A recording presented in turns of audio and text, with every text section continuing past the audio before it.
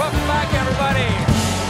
Ladies and gentlemen, my first guest tonight is a superstar you know from movies like Trainwreck, F9, and The Suicide Squad. He now stars in the new film Argylle. Please welcome back to The Late Show, John Cena.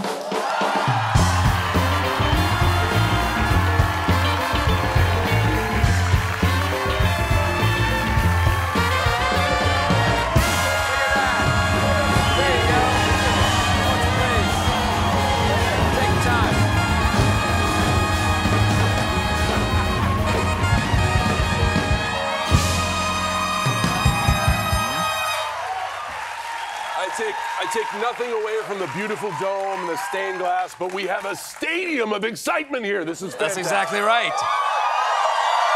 Wow. Well, it's not every day that we give the people a John Cena. And it's not every day that I get to be in front of an audience like this. It's like a shot of adrenaline to the eyeballs. Well done.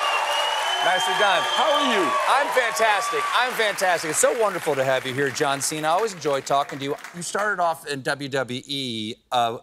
Still there, Stephen. You're still there. I know. Still there. But you have been asked. Not as when regular. it's like, are you going to retire? And you said, of course I'm going to retire. That time is going to come, and it's going to come soon. Is John Cena finally saying, you really can't see me? Well, we have been really building this up for a payoff, haven't we? Yes, we have. 20 years of actually being invisible. I'll be 47 in April, and the product is filled with superstars who are young, fast, and gifted, and I'm just not as fast as I once was. I compare myself to like a fine vintage classic car. So if you want to take it out one day, you got to warm it up for about 2.5 hours. And then you can take it out, and you can hit the last gear, but please don't pin it to red line. I can go for about 30 minutes. And then after you drive for 30 minutes, you got to take it back in the shop and fix all the noises it was making. I'm leaking fluids from places I didn't know I had places. So it's pretty rough around the edges. Some of it's Bondo. Indeed. I can still go. But I pretty soon. What was it like? When did you start? What year? 2002. 2002, so it's been a minute. I've been a fall-down man since 2002, my friend. Okay. It's a lot of falling down. That has its price. What was it like to get the call? To find out that you had the gig? Oh, my God. So I was living in a garage in Venice, California. Good for you. And I had picked up professional wrestling as a hobby. I did not know what I was going to do with my life. I tried to be a cop. I failed the CHP exam.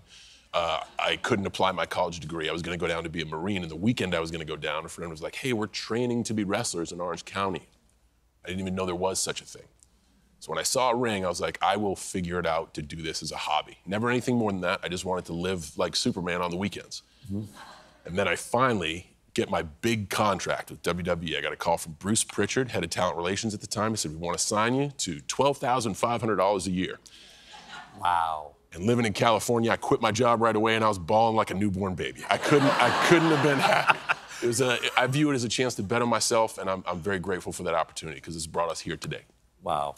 Well, now you're an actor. You guys. Thank you.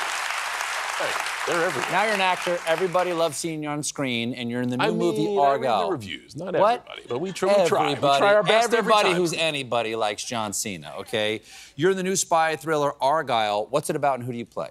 I play a sidekick and a best friend. That's right.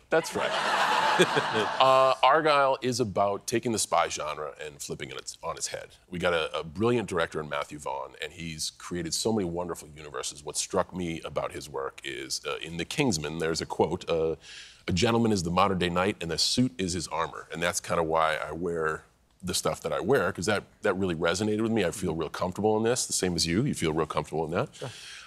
So to be a part of a Matthew Vaughn universe is incredible. He's a meticulous filmmaker. Everything is there for a reason.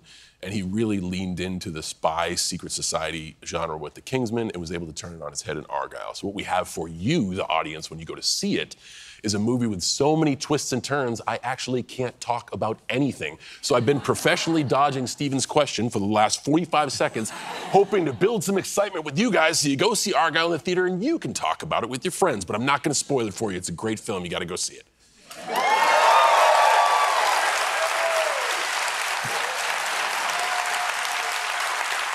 Redline? Are you redlining? We're okay. You're redlining right now? Gotta go back to the Would you make show. a good spy? No. You can't keep a secret? Do I blend in? Well, not in this outfit. My goodness, man. I can keep a secret. I just don't think I'd be a good spy. What about Bond? Bond's a little flashy. Could you be James Bond? Do you have an English accent? Right. I couldn't exactly try. Stop right there, because it's working so far. Couldn't try the James Bond. I don't know if I'd be 007. I might have to reorganize myself. If James Bond want to reinvent their franchise with a vibrant, enthusiastic fool of a man, maybe they should choose John Cena.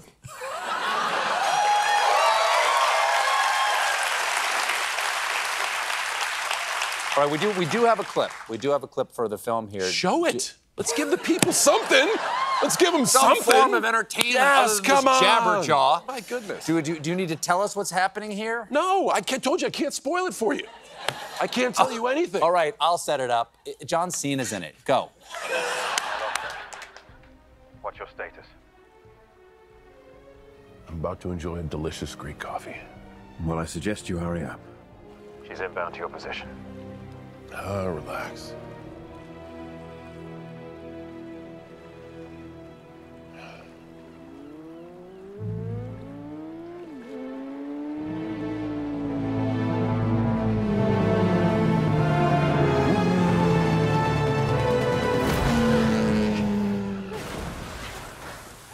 Bad news for you. This is the only exit route off the island.